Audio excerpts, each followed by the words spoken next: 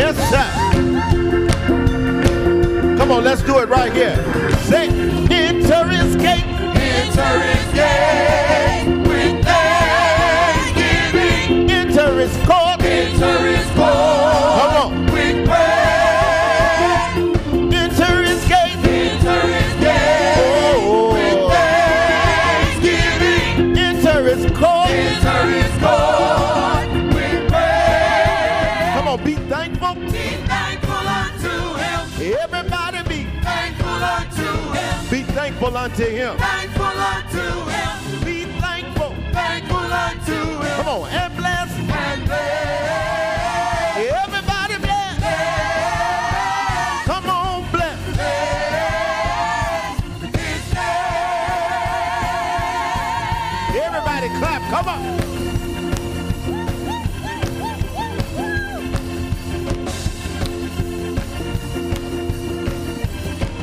Here we go. Enter his gate. Enter his gate. With thanksgiving. Thanksgiving. Enter his court. Enter his court with praise. Come on. Enter his gate. Enter Everybody. his gate with thanksgiving. Enter his court. Enter his court with praise. Come on. Be thankful unto Be him. thankful unto him. Thankful unto him. Thankful unto Be him. thankful unto him. Thankful unto him. Thankful unto him. Thankful unto Be him. thankful unto Be him. thankful unto him. Thankful unto the Lord. Thankful unto him. Everybody be thankful. Thankful unto him. Thankful unto him. Thankful unto Come on. him. And bless. And bless. Everybody bless. Come on and bless. His name.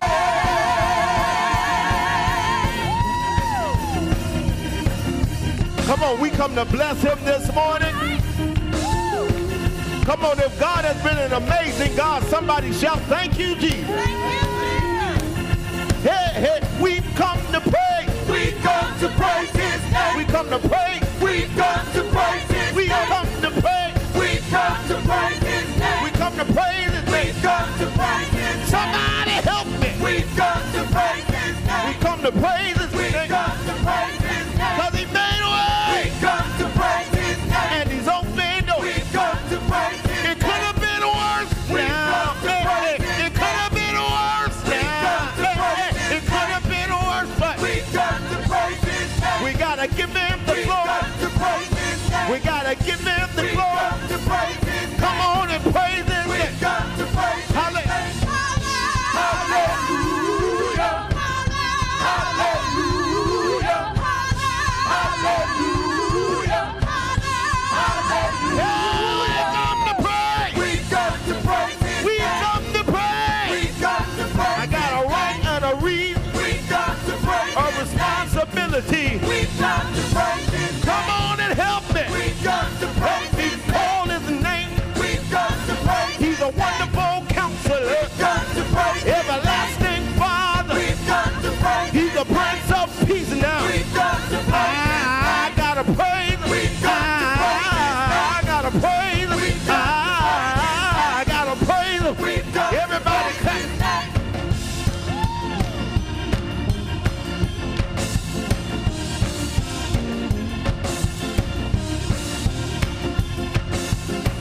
Yeah, praise his name. Praise his name. Praise his name. Praise his name. From the rising of the sun Praise his to name. the setting of the same. Praise his name. He's worthy.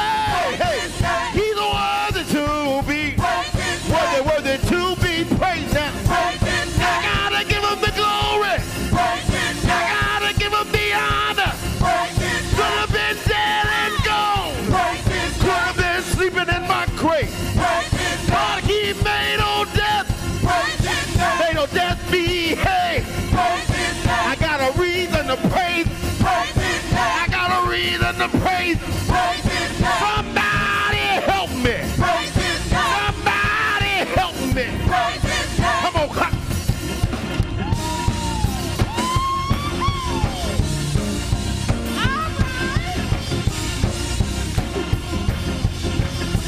Come on, y'all look like you feel like praising him.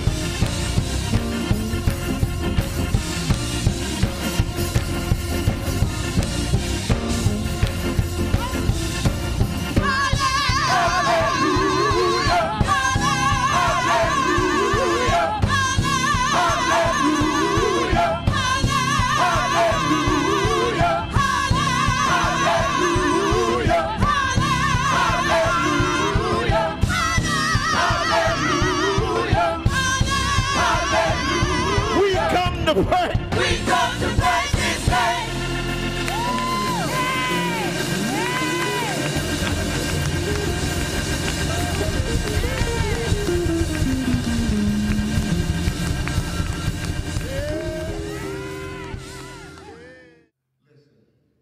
Listen, I was reading this week, and I really dealt with this subject, this text rather, on New Year's. And sometimes the Spirit of God will arrest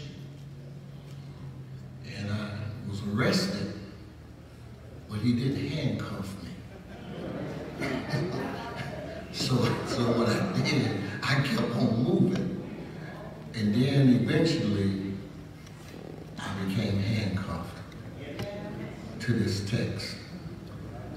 And I said, okay, let me look at it again. So I started praying and what have you, and looking at it and praying, and kept on looking. And I said, well, that was Thursday. Christmas was Wednesday. So I couldn't see a whole lot Thursday. So I had to wait till Friday. Because I ate too much on Christmas. Amen. And the children kind of had my mind on disarray. But I was reading it, and the Lord revealed some things to me in here. And I want to make it a 2-week series. I don't know how to do it. I'm going to work it out some kind of way, because the theme for 2020, I know I'm going to have to deal with that New Year's Eve. And I might want to touch on it again on the first Sunday if I don't finish it New Year's Eve. So that means somewhere in January I might get back to this if I can, okay? But before January is out, I will continue. Because I got about 3 or 4 new series I'm going to preach. But the Lord just keeps pouring things into me that will help you. So let's get started. I want to look at Exodus. Okay? I want to look at Exodus. And I'm going to start with the 10th verse. Okay? And Exodus, the 14th chapter of Exodus. And 14th chapter of Exodus. Is Jody here? Jody? Okay. I want to thank her for the soap. Amen. How many of you got the soap last week? Was that a blessing? And y'all won't have no St. John will be the church that have clean hands. Bless you. The 14th chapter, 10th verse. What time is it? Okay, I got a few minutes. Okay. One thing about it, y'all can keep good time, can't you? Okay. And I want to use as a subject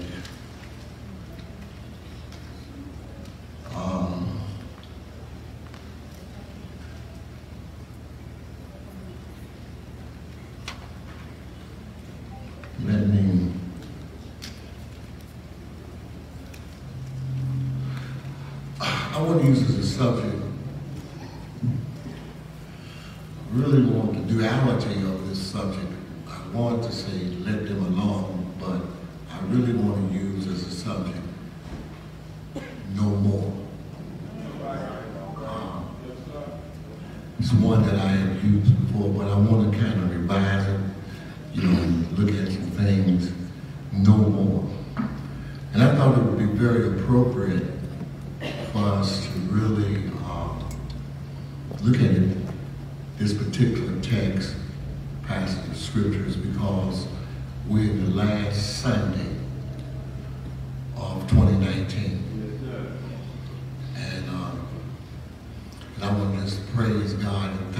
of you for being on the prayer line this past Wednesday. God bless you. I will be on the prayer line this Wednesday as well.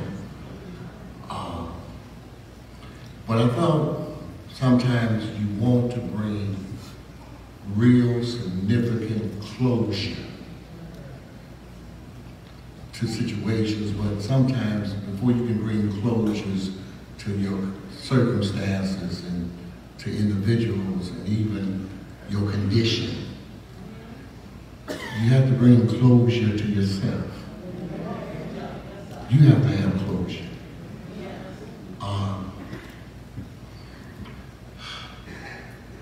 So therefore, when we look at this passage of scripture, can I preach a little bit? Okay.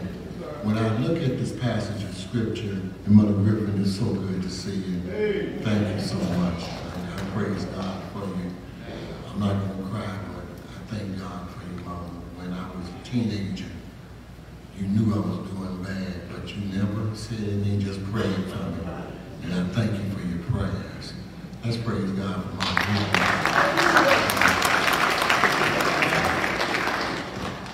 So 10th verse, and I'm reading from the American version, translation, New King James Version, rather.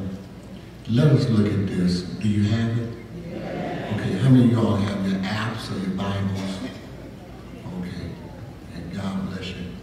You know, y'all get off of Facebook and turn to the Bible app. So don't be playing games in the balcony. Okay, don't do it now. Okay. It says here, and when Pharaoh drew near, and you don't have to stand because I'm going to do an expository today. When Pharaoh drew near, there's something about being in bondage. And the children of Israel was in bondage. And God sent a deliverer. But I found out many times, can you all hear me pretty good? I found out, and this is just for my personal life, we really desire to be delivered, but we want to be delivered with stipulations. There are certain things that we want to hold on to, even though we want to be delivered. There are stipulations. We want to just hold on. Sometimes it's a habit. Sometimes it's friendship or individual family members. Sometimes it's co-workers. Whatever is like a weight on us, we find it hard to set aside. The baggage can be released, but the content is still a part of us.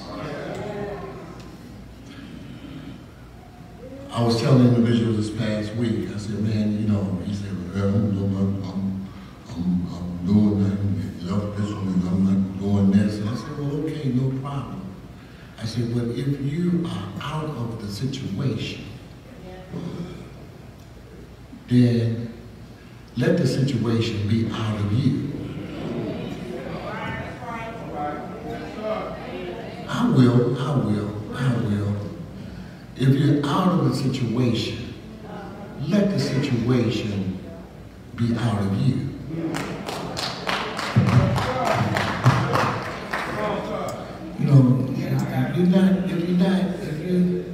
You know, if you stop doing it, you're not doing it, then why are you still talking about it?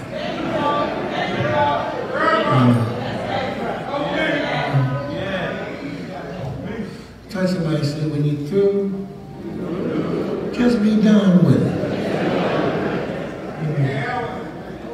Be done with it. Because the more you talk about it, that means that it's still a part of it. Emotions are, when you look at emotions, you can have hatred, and you can have what? Love. But whether it be love or hatred, it's still part of your emotions. Because hatred, love, is still a part of you. And many times, the hate that we project upon an enemy or someone we dislike is not affecting them more so than it's affecting you. But hatred does not hurt the one that has been projected upon, but hatred hurts the hater.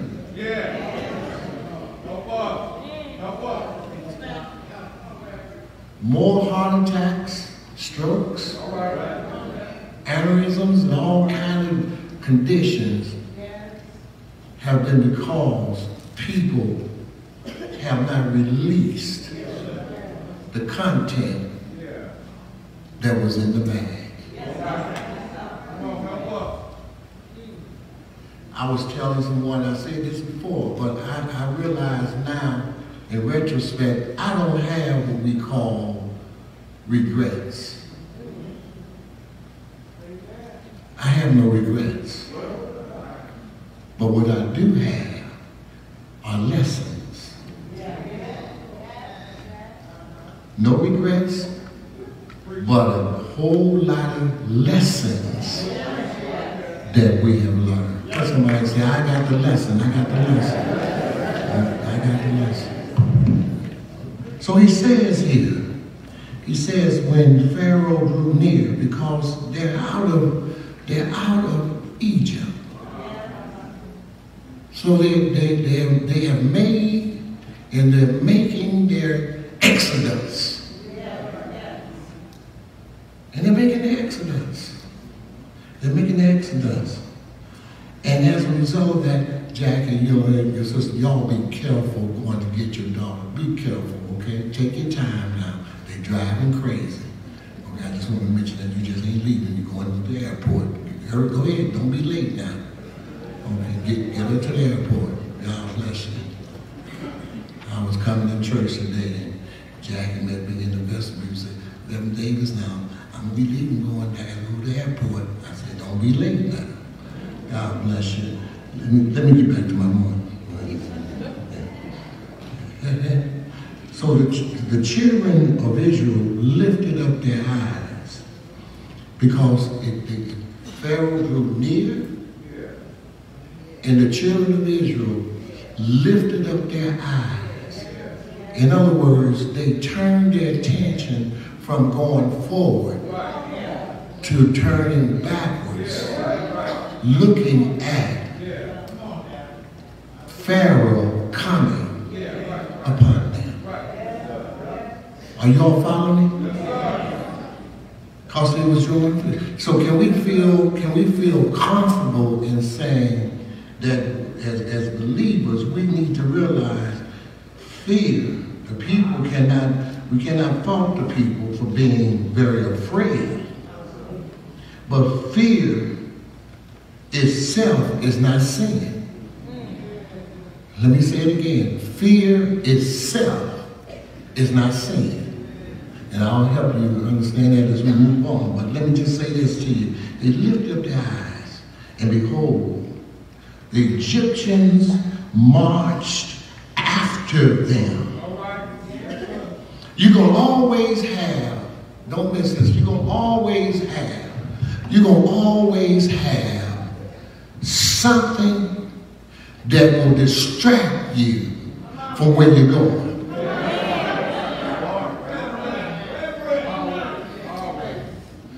Even after you become delivered, and experience your exodus, you're going to still have something that will try to attract you, to distract you from where you're going.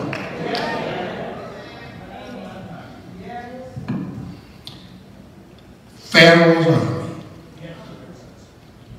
was drawing near, and they lifted up their eyes, and behold, the Egyptians marched after them. Pharaoh's army was drawing near.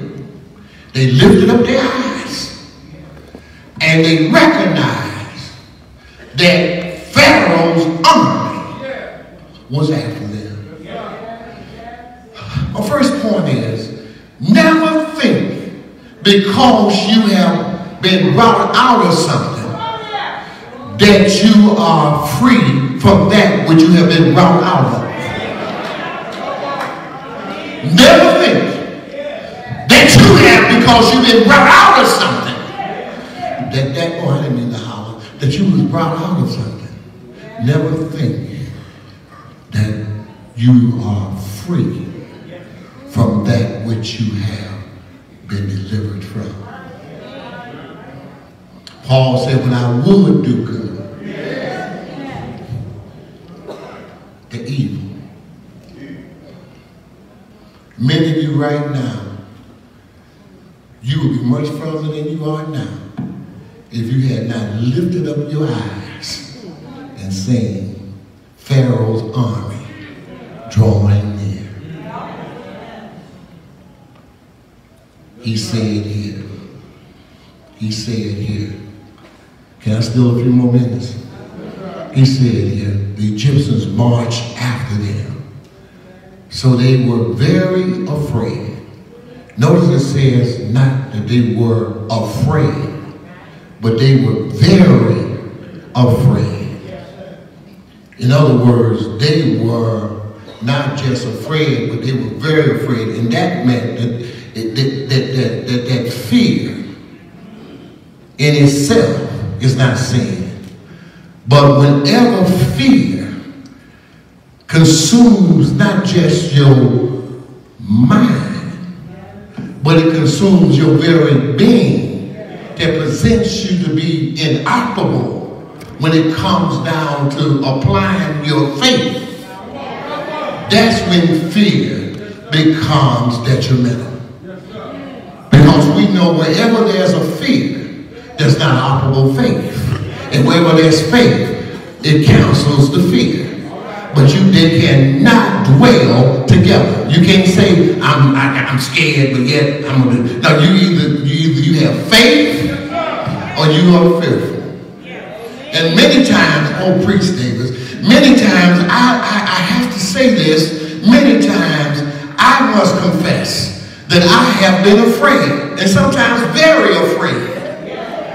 Very afraid. And I use the analogy of in 1 Kings, it talks about, in that chapter 6, I think it's something chapter somewhere in there, it talks about the 4 leopards. And they were in a place, and Sisera was coming, and they realized where they were being lepers. They say, if we go back, we're going to die. And this is something that should be therapeutic. It should help you. If we go back, we're going to die. Because they had cannibalism going on where they came from. And if we go back, we're going to die. If we stay where we are, we're going to die. But if we, in peradventure, if we go forward, maybe God might have mercy upon us and save us. And I came by, I don't have this in my notes, my mental notes, but I have to say this. You can't go backwards. You have to go forward. Let me say it again. You can't go backwards because sometimes God will close a door to keep you from going back.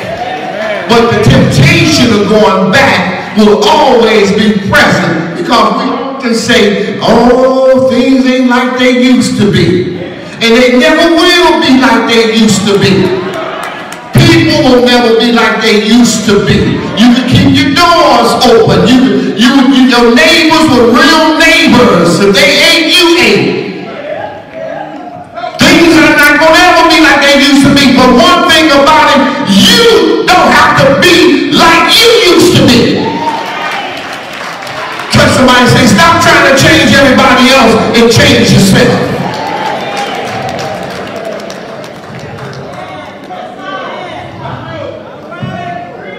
So he says here, let me hurry on. He says here, so they were very afraid, and the children of Israel cried out to the Lord. They cried to the Lord. They cried out to the Lord. In their fear, they cried out to the Lord. In their fear, they lift up their hands to the hills from which cometh their help, and they realized that all their help, but yet, whenever God's trying to bring you out of something, Satan's going to always do all he can to keep you in it.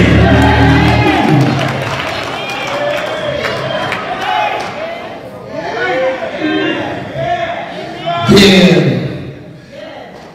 you always blame somebody else. You always blame somebody else. You're going to always blame somebody else. I should have, here I am, you got me, I done moved, I should have stayed in my apartment.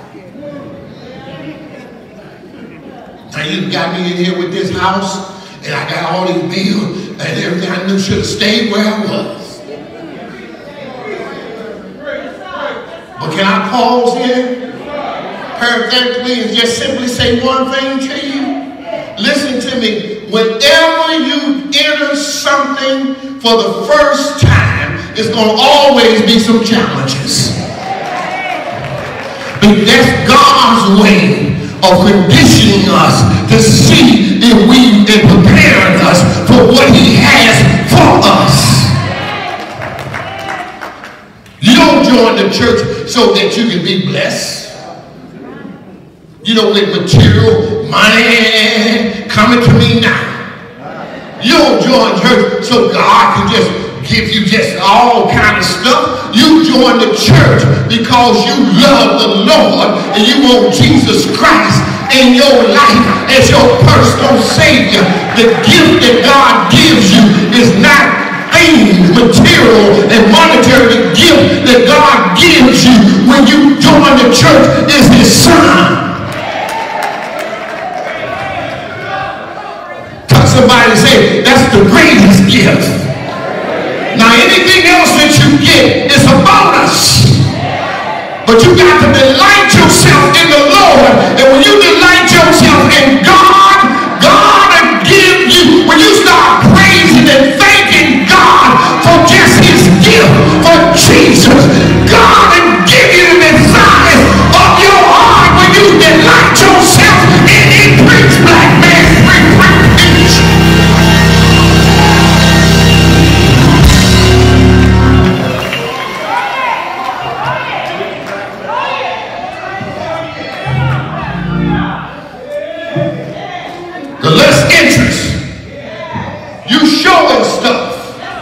The more interest in having you, the less important stuff becomes to you, and you start seeking the kingdom of God. He said all other things should be added unto you. But God will give you the desire when you first seek him and delight yourself in him.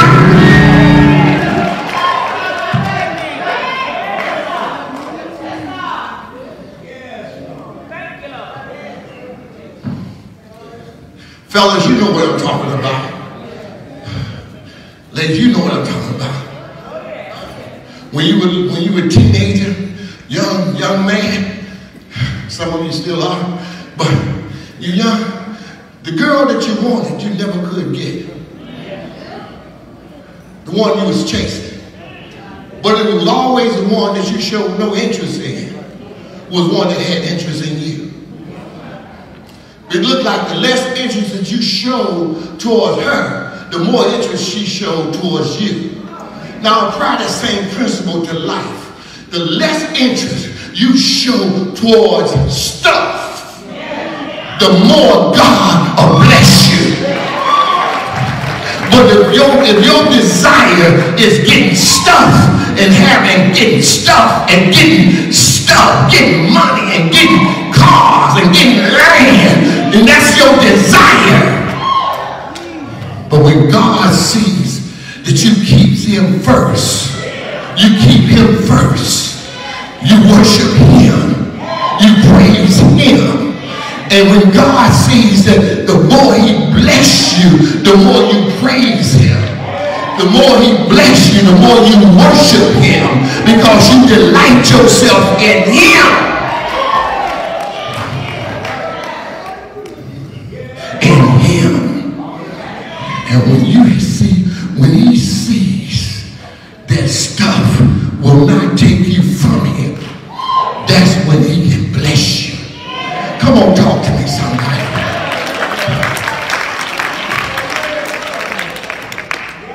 You got to know. He says here, preach, Davis, preach, man. You only got a few minutes. Preach. He says that they cried out. Then they said to Moses, because they said to Moses, you always go back to the person that helped you when challenges come. Whenever somebody helps you to get out of something, you always blame them if it don't work out. They blamed Moses. Look at it. He said, and then they said to Moses, because there were no graves in Egypt, have you taken us away to die in the wilderness? Because there's no graves in Egypt. You brought us to the wilderness to die?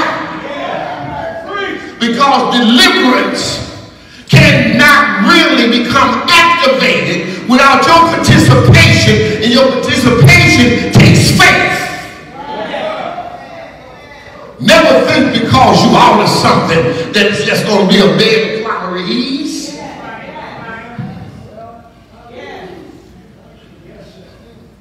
Never will forget. I said, Lord, I should have stayed at Mount Calvary. Why did you call me to a church like St. John? No members and gave you $75 a week.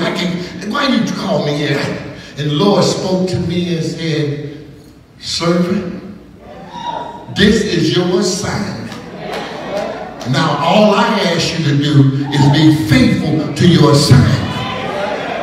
Because you're looking at where you are, but I'm preparing where I'm taking you.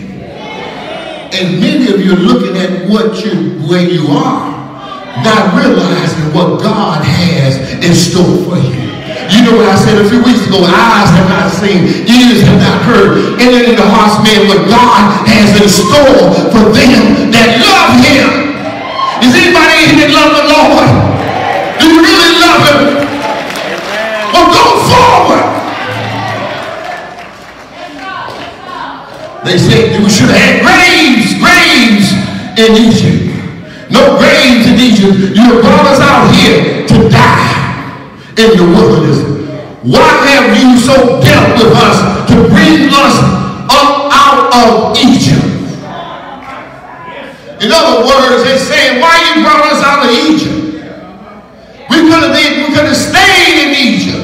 Now I'm getting ready to say my second point. My second point is this. You cannot change people that don't want to change. You can't help people that don't want to help themselves.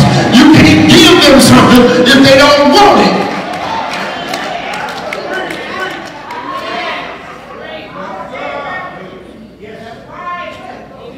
Touch somebody and say, neighbor, I want to help you, but you got to help yourself first. Touch somebody and say, how bad do you want it? Do you thirst after? Do you hunger after his word? Do you thirst after Jesus? Do you hunger?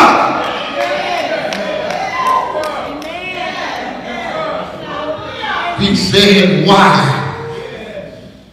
With us to bring us out of Egypt. Isn't this not the word that we told you in Egypt?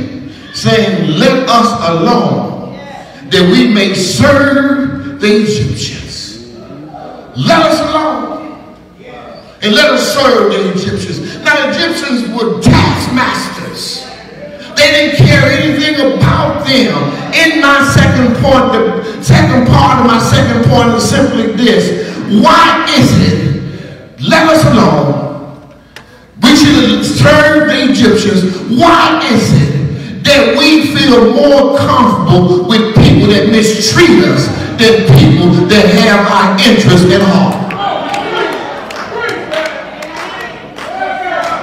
Why do we have more confidence in people that mistreat us than people that have our interests at heart? Why is it that those that are trying to take us to another dimension, another level, why is it that we get stuck with folks that mistreat us, that don't care nothing about us, and we serve them more than we serve, and we're nicer to them than those that have our interests at heart?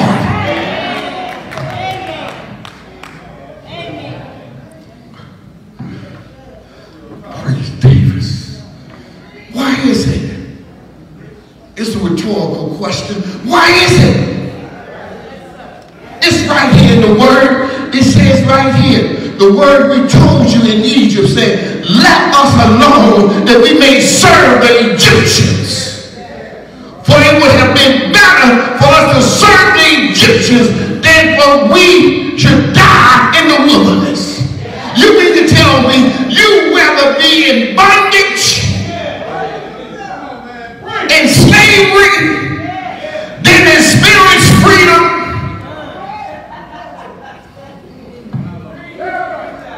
I had to do a class a couple of months ago, and in this class I was the second panelist, and I had to get up in 15 minutes, and I kept it within 15 minutes. And I said that people that have been incarcerated for over a period of time, that incarceration or that institution becomes their home, which means that they become institutionalized, that the outside becomes the institution, and the institution becomes their home.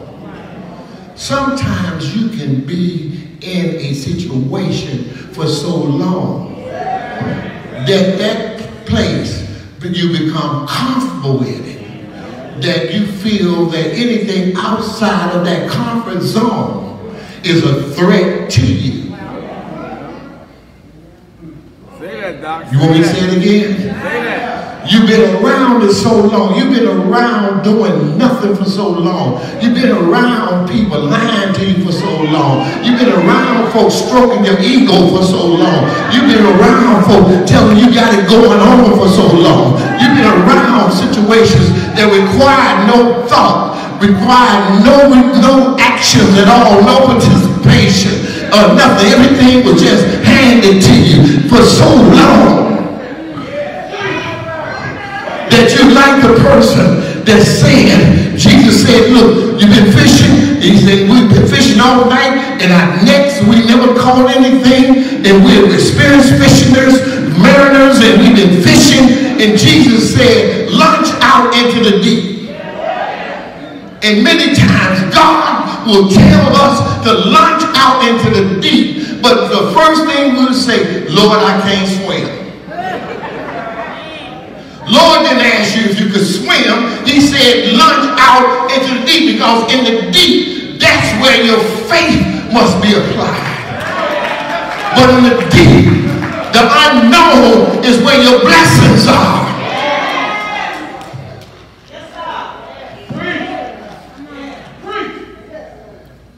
It's not in shallow water, it's in the deep. In the deep. Can't swim, but it's in the deep. That you gotta launch out. You got to get out of your comfort zone. Then you got to break out of, my next point, you got to break out of strongholds. Because when you're used to being in something over a period of time, it builds up a strong element around you that keeps you from breaking out. Talking to the guy the other day, I said, man, I've been married this year, 25 years ahead. He said, man, let me send me an invitation. I said, man, I didn't know where you were. Man, congratulations. I said, you married? No, man, I'm player, man. I said, you what? I'm still, man, I'm out here, man. You know, I'm in the gang, man. I'm player. I said, Doc, how old are you now? He said, yeah, man, I just made 70. I said, man, look, I don't need no harm. At 70, you ain't gonna play a player. You a sugar daddy. I got a lawyer. I got a professor. I got a CEO. Well, I tell you what, baby, I got a mechanic. And guess what? He's good to me. And every night when he come home, he put them greasy hands on me and make me feel good.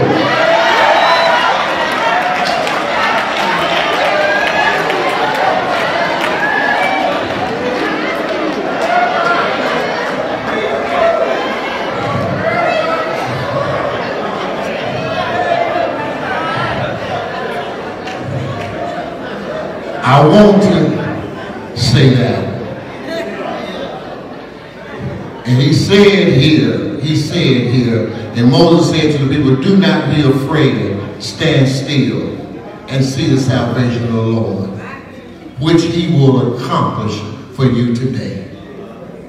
For the Egyptians whom you see today, you will see no more forever. I'll finish this some other time. I'm finished. I'm finished. Touch somebody and say no more. Touch somebody and say no more.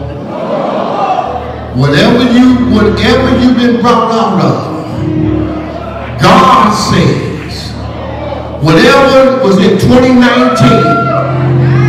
that just kept you being distracted, God said no more. And you have to know that when God has delivered you, see, they were delivered from Egypt, but they still had the mindset of Egypt. You got to get Egypt out of your mind. Come on, Davis. Come on. It's prayer time.